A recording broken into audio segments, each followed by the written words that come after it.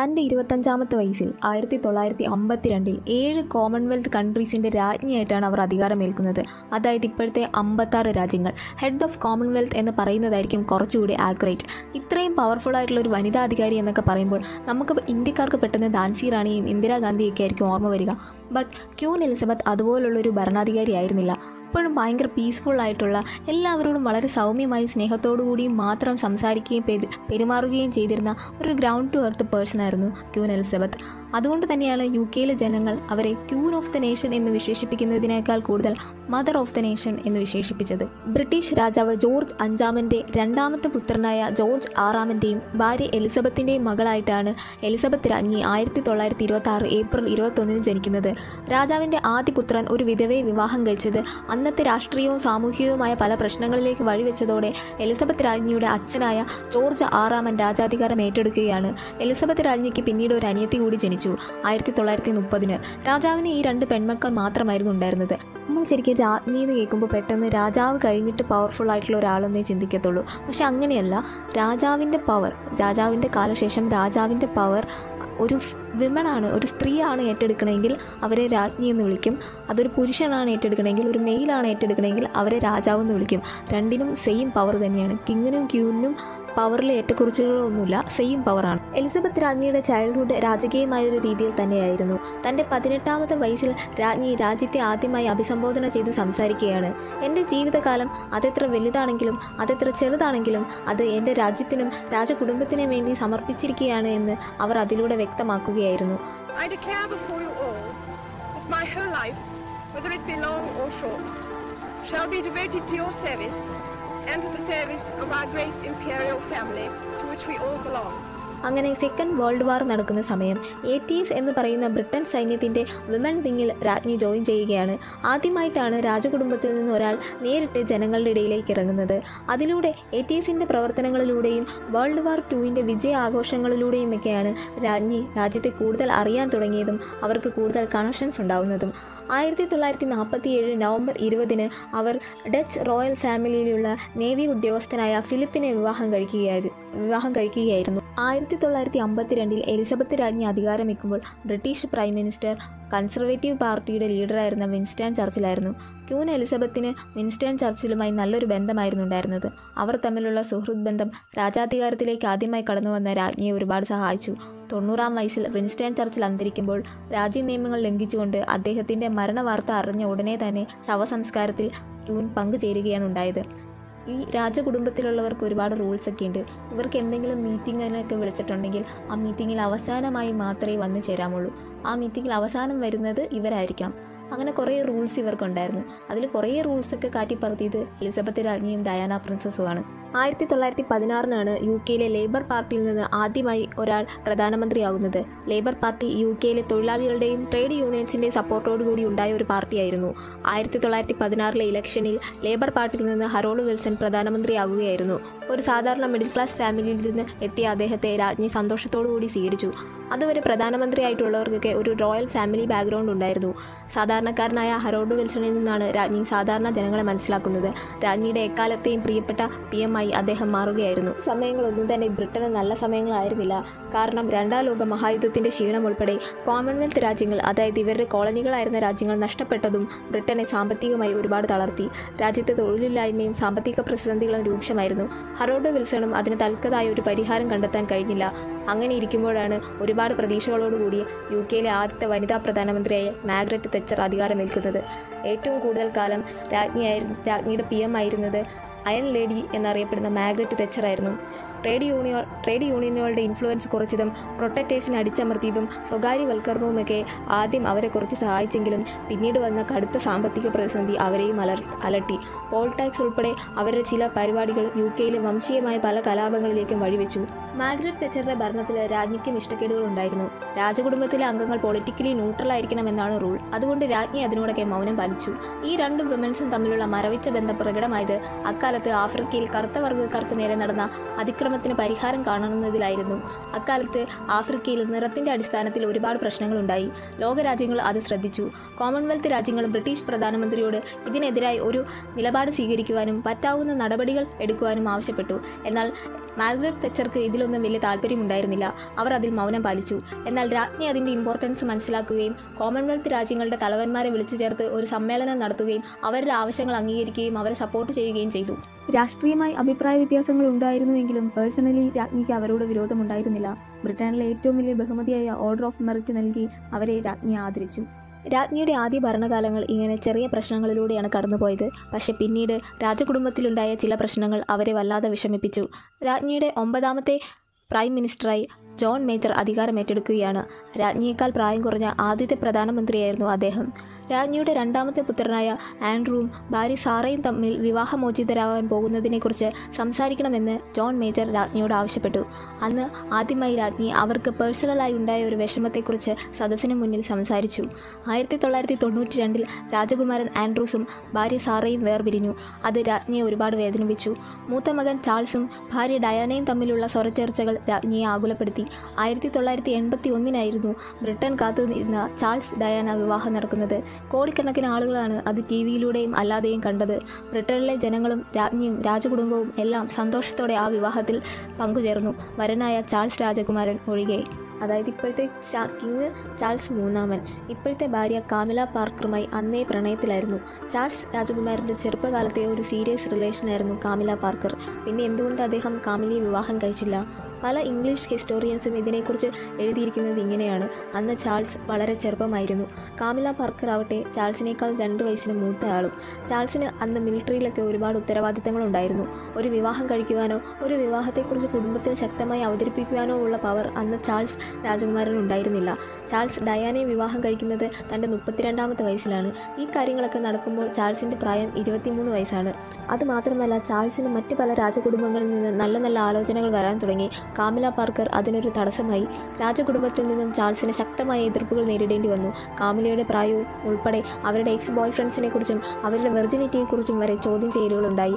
1970-കളിലെ ഒരു ideal women കോൺസെപ്റ്റിന് കാമില യോജിച്ചതല്ല എന്ന് കുടുംബത്തിൽ പലവരും അഭിപ്രായപ്പെട്ടു.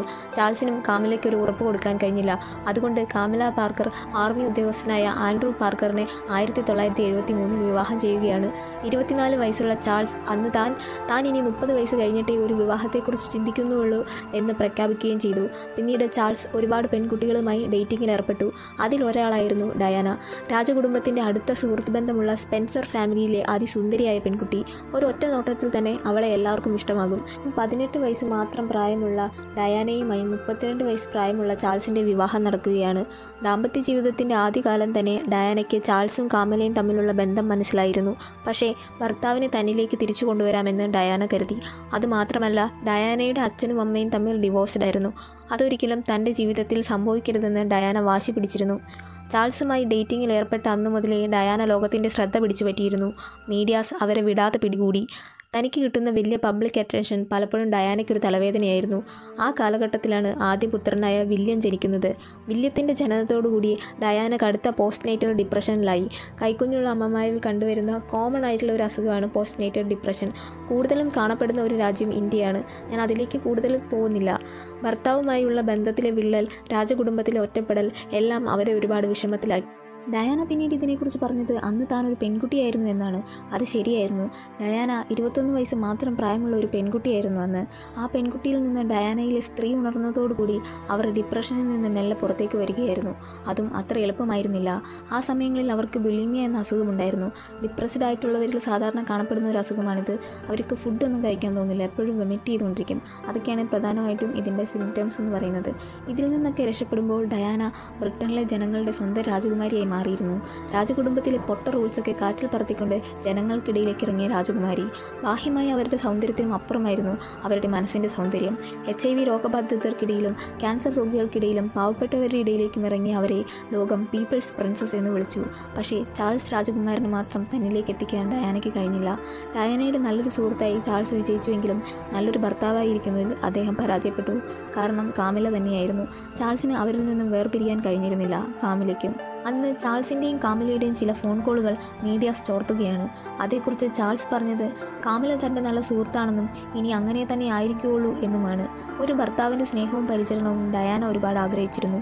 അത് ചാൾസിൽ നിന്ന് കിട്ടാത്തതുകൊണ്ട് ആ സ്ഥാനത്തേക്ക് മറ്റു പലവരും ഡയാനയുടെ മനസ്സിലേക്ക് എത്താൻ തുടങ്ങി.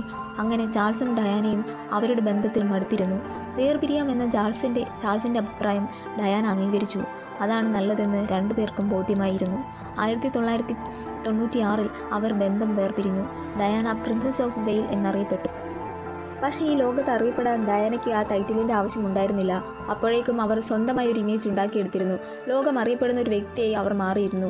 ഡയാന ഓൾറെഡി തൻ്റെ സൗന്ദര്യം കൊണ്ടും ഡ്രസ്സിംഗ് സെൻസ് കൊണ്ടും ഫാഷൻ ലോകം അടക്കി വാണിരുന്നു. കോമൺവെൽത്ത് രാജ്യങ്ങളിൽ നടത്തിയ ചാരിറ്റി പ്രവർത്തനങ്ങളിലൂടെ ലോകത്തെ മൊത്തം തന്നിലേക്ക് ഡയാന ആകർഷിച്ചിരുന്നു. ഡിവോഴ്സിന് ശേഷവും അതുകൊണ്ട് തന്നെ മീഡിയാസ് ഡയാനയെ വേട്ടയാടി.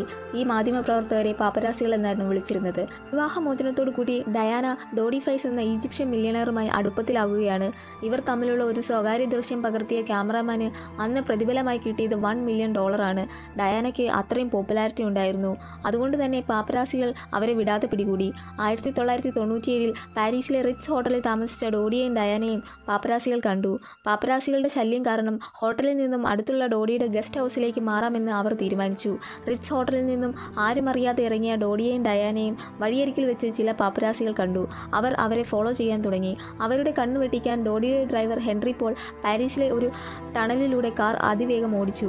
ആ കാർ ആക്സിഡന്റായി ഡയാനയും ഡോഡിയും പോളും മരിക്കുകയായിരുന്നു. ഡയാനയുടെ മരണത്തെക്കുറിച്ച് പല ദുരൂഹതകളും കത്തിപ്പടർന്നു.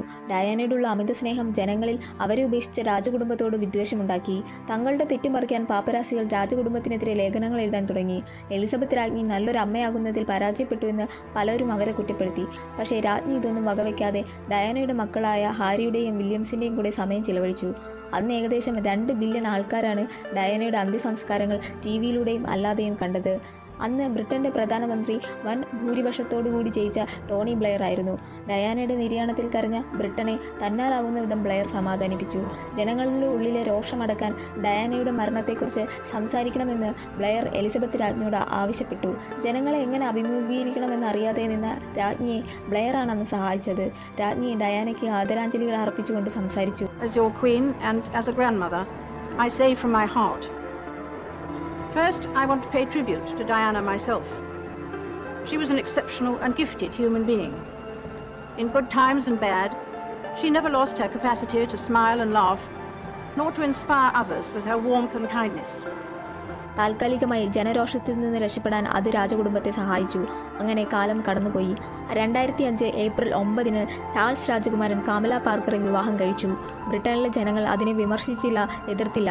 കാരണം ഡയാന തങ്ങളെ വിട്ടു പോയിരിക്കുന്നു എന്ന സത്യം എല്ലാവരും മനസ്സിലാക്കി കഴിഞ്ഞിരുന്നു. 1970 തൊട്ടേ തൻ്റെ പ്രണയമായിരുന്ന കാമില പാർക്കറെ 35 വർഷങ്ങൾക്ക് ശേഷം തൻ്റെ 56ാമത്തെ വയസ്സിൽ ചാൾസ് രാജകുമാരൻ വിവാഹം കഴിക്കുകയാണ്. 58 വയസ്സുള്ള കാമില പാർക്കർക്ക് ക്യൂൻ കൺസോൾട്ട് എന്ന ടൈറ്റിലാണ് നൽകിയത്. ഡയാനയോടുള്ള ആദരസൂചകമായി അവർ പ്രിൻസസ് ഓഫ് ദി വെയിൽസ് എന്ന ടൈറ്റിൽ ഒഴിവാക്കുകയായിരുന്നു. ഒരു വിധവയെ വിവാഹം കഴിച്ചാൽ രാജാധികാരത്തിൽ നിന്ന് അവരെ മാറ്റണമെന്നൊക്കെയുള്ള കറയെ കാലം അപ്പോഴേക്കും കഴുകിക്കളഞ്ഞിരുന്നു. ഇരുവരുടെയും വിവാഹത്തിൽ ചാൾസ് രാജാവിൻ്റെ മൂത്ത മകൻ വില്യം രാജകുമാരനും കാമില പാർക്കറുടെ മകൻ ടോം പാർക്കറുമാണ് പങ്കെടുത്തത്. തുടർന്ന് നടന്ന വിവാഹ സൽക്കാരത്തിൽ കുടുംബാംഗങ്ങൾ പങ്കുചേർന്നു. രാജ്ഞി എലിസബത്തിലേക്ക് തിരിച്ചു വരാം. എലിസബത്ത് രാജ്ഞി ഏറ്റവും കൂടുതൽ വിമർശിക്കപ്പെട്ടത് അവരുടെ മക്കളുടെ കുടുംബജീവിതത്തിൻ്റെ പേരിലായിരുന്നു. കുടുംബത്തിന് രാജ്യത്തോടുള്ള ഉത്തരവാദിത്തങ്ങൾ എപ്പോഴും അവരുടെ മനസ്സിലുണ്ടായിരുന്നു. ആ ഉത്തരവാദിത്ത ബോധമാണ് അവരെ ഡയാനയിലേക്ക് എത്തിച്ചത്. ഭാവിയിൽ തൻ്റെ കിരീടമണിയാൻ യോഗ്യതയുള്ള ആളെ തിരഞ്ഞെടുക്കുന്നതിൽ അവർ വിജയിച്ചു. പക്ഷേ ചാൾസ് രാജകുമാരൻ സെലക്ട് ചെയ്തത് കാമിലയായിരുന്നു. എലിസബത്ത് രാജ്ഞിയെക്കുറിച്ച് പറയുമ്പോൾ അവരുടെ ജീവിത പങ്കാളി പ്രിൻസ് ഫിലിപ്പിനെക്കുറിച്ച് പറയണം. 73 വർഷം നീണ്ട ദാമ്പത്തിക ജീവിതമായിരുന്നു ഇരുവരുടെയും. എലിസബത്ത് പ്രിൻസ് ഫിലിപ്പിനെ വിവാഹം കഴിക്കുമ്പോൾ അദ്ദേഹം ഒരു നേവി ഉദ്യോഗസ്ഥനായിരുന്നു. അദ്ദേഹം ഒരു റോയൽ ഫാമിലി മെമ്പറായിരുന്നുവെങ്കിലും സാമ്പത്തികമായൊരു മെച്ചപ്പെട്ട കുടുംബമൊന്നും ആയിരുന്നില്ല അദ്ദേഹത്തിൻ്റേത്. അദ്ദേഹത്തിൻ്റെ കരിയർ മിലിറ്ററിയിലായിരുന്നു. 18ാമത്തെ വയസ്സിൽ 2ാം ലോക മഹായുദ്ധം നടക്കുമ്പോഴാണ് അദ്ദേഹം ബ്രിട്ടീഷ് നേവിയിൽ ജോയിൻ ചെയ്യുന്നത്. സെക്കൻഡ് വേൾഡ് വാറിലെ 6ഓളം ബാറ്റിൽസിൽ അദ്ദേഹം ഉണ്ടായിരുന്നു. പിന്നീട് ബ്രിട്ടീഷ് ആർമിയിലും റോയൽ എയർഫോഴ്സിലും സേവനമനുഷ്ഠിച്ചു. രാജ്ഞിയെ വിവാഹം കഴിച്ചതോടുകൂടി അദ്ദേഹത്തിന് റോയൽ ഡ്യൂട്ടീസും ഉണ്ടായി. World wide funds four nature ഉൾപ്പെടെ ധാരാളം ഓർഗനൈസേഷൻസിൽ അദ്ദേഹം മെമ്പറായിരുന്നു. 2021 ഏപ്രിൽ 9 99ാമത്തെ വയസ്സിൽ അദ്ദേഹം അന്തരിച്ചു. അദ്ദേഹത്തിൻ്റെ മരണം രാജ്ഞിയെ വല്ലാതെ ഒറ്റപ്പെടുത്തി. പിന്നീടുണ്ടായിരുന്ന ഒരു വർഷക്കാലം രാജ്ഞി അധികം പൊതുപരിപാടികളിലൊന്നും പങ്കെടുത്തിരുന്നില്ല. പൊളിറ്റിക്കലി ന്യൂട്രൽ ആയിരിക്കണം എന്നുള്ളതുകൊണ്ട് തന്നെ രാജ്ഞിക്ക് ബ്രിട്ടീഷ് പൊളിറ്റിക്സിൽ വലിയ ഇൻഫ്ലുവൻസ് ഒന്നും ഉണ്ടായിരുന്നില്ല. രാജ്ഞിയുടെ പ്രധാന വരുമാനം അവരുടെ സേവനങ്ങൾക്ക് ബ്രിട്ടീഷ് ഗവൺമെൻറ് നൽകുന്ന സാലറിയാണ്. മറ്റൊരു വരുമാനം ക്രൗൺ എസ്റ്റേറ്റിൽ നിന്നാണ്. ഇത് UK കുറച്ച് ഐലൻഡ്സ് ആണ്. ഇവിടെ നിന്നുള്ള വരുമാനം രാജ്ഞിയിലേക്കാണ് എത്തുന്നത്. അത് രാജ്ഞിക്ക് നേരിട്ട് ബ്രിട്ടനിലെ വിവിധ പ്രവർത്തനങ്ങൾക്കായി ഉപയോഗിക്കാം. അവർക്ക് പാരമ്പര്യമായി കിട്ടിയ കൊട്ടാരങ്ങൾ, കിരീടം പോലുള്ളവയുടെ സംരക്ഷണത്തിന് ഗവൺമെൻറ് വേറെ പേയ്മെൻറ്റ്സ് നൽകുന്നുണ്ട്. അവരുടെ മറ്റൊരു പ്രധാന വരുമാനം അവരുടെ സ്വകാര്യ സ്വത്തുക്കളാണ്. രാജ്ഞിക്ക് ഏകദേശം $340 മില്യൺ ആസ്തി ഉണ്ട് എന്നാണ് കരുതുന്നത്. യഥാർത്ഥ സാമ്പത്തിക ശേഷി പുറത്തുവിട്ടിട്ടില്ല. രാജ്ഞിയുടെ ഒരു പ്രധാന സ്ഥാനം ബ്രിട്ടീഷ് ആർമിയിലായിരുന്നു. വേൾഡ് വാറിലെ അനുഭവങ്ങൾ ഉള്ളതുകൊണ്ട് തന്നെ അവർക്ക് സോൾജേഴ്സിനോട് വളരെ സ്നേഹമായിരുന്നു. ആർമിയുടെ കാര്യങ്ങൾ അവർ സ്ട്രിക്റ്റായി നോക്കി. ഏകദേശം 120 രാജ്യങ്ങൾ അവർ സന്ദർശിച്ചിട്ടുണ്ട്. എല്ലാ രാജ്യങ്ങളുടെയും രാഷ്ട്രത്തലവന്മാരെയും അവർ ഒരുപോലെ ബഹുമാനിച്ചിരുന്നു. ചരിത്രത്തിൻ്റെയോ സമ്പത്തിൻ്റെയോ അടിസ്ഥാനത്തിൽ അവർ ആരെയും വിലയിരുത്തിയിരുന്നില്ല. അതുകൊണ്ട് തന്നെയാണ് ലോകത്തെവിടെയും അവർക്ക് ഇത്ര സ്വീകാര്യത ലഭിച്ചിരുന്നത്. വേൾഡ് വാറിന് ശേഷം അവർ 1975 ജപ്പാനും ജർമ്മനിയും സന്ദർശിച്ചു. അവിടുത്തെ ഭരണാധികാരികളെ തിരിച്ച് UK ക്ഷണിച്ചു. പഴയ ചരിത്രം പറഞ്ഞ് പരസ്പരം കുറ്റപ്പെടുത്താതെ ഭാവിയിലേക്ക് നമുക്ക് ഒരുമിച്ച് നീങ്ങാമെന്നായിരുന്നു അവരുടെ ആശയം. 1994 അവരുടെ റഷ്യ, ചൈന സന്ദർശനം വളരെ പ്രാധാന്യത്തോടുകൂടിയാണ് ലോകം നോക്കിയത്. കമ്മ്യൂണിസ്റ്റ് രാജ്യങ്ങൾ സന്ദർശിച്ച ആദ്യ ബ്രിട്ടീഷ് ഭരണാധികാരിയായിരുന്നു അവർ. 3 തവണ ഇന്ത്യ സന്ദർശിച്ചിട്ടുണ്ട്. ഫ്രാൻസിലെ ലൂയിസ് 16 കഴിഞ്ഞാൽ ലോകത്ത് ഏറ്റവും കൂടുതൽ കാലം ഭരണം നടത്തിയ ഭരണാധികാരി എലിസബത്ത് രാജ്ഞിയാണ്. 1952 ഭരണം ഏറ്റെടുക്കുന്നു. 2022 അതിൽ നിന്ന് വിരമിക്കുന്നു. ഈ 2 കാലഘട്ടങ്ങളും തമ്മിൽ വളരെ വലിയ വ്യത്യാസമാണുള്ളത്. പക്ഷേ എലിസബത്ത് രാജ്ഞി ഈ 70 വർഷവും ഒരു ഗ്ലോബൽ ഐക്കോണിക് പേഴ്സണായി നിലനിന്നു എന്നുള്ളതാണ്. രാജ്ഞി വളരെ അപ്ഡേറ്റഡ് ആയിരുന്നു. പുതിയ തലമുറയുടെ ആവശ്യങ്ങളും ആഗ്രഹങ്ങളും അവർക്ക് മനസ്സിലാക്കാൻ കഴിഞ്ഞിരുന്നു. അതുകൊണ്ട് തന്നെയാണ് എല്ലാ തലമുറയിലുള്ളവരും അവരെ ഇഷ്ടപ്പെട്ടിരുന്നത്. അവർ കാലത്തിൻ്റെ ഒപ്പം സഞ്ചരിച്ചിരുന്നു. ജനങ്ങളിൽ മാറുന്ന നല്ല കാഴ്ചപ്പാടുകളെ അവർ അക്സെപ്റ്റ് ചെയ്തിരുന്നു. അതിനൊരു ഉദാഹരണമാണ് അവർ ടാക്സ് അടയ്ക്കാൻ തീരുമാനിച്ചതും രാജകൊട്ടാരം പൊതുജനങ്ങൾക്ക് തുറന്നു കൊടുത്തതും. 3 മാസം മുമ്പാണ് ബ്രിട്ടൻ രാജ്ഞിയുടെ പ്ലാറ്റിനം ജൂബിലി ആഘോഷിച്ചത്. 2022 സെപ്റ്റംബർ 8 രാജ്ഞി ഈ ലോകത്തോട് വിട പറഞ്ഞു.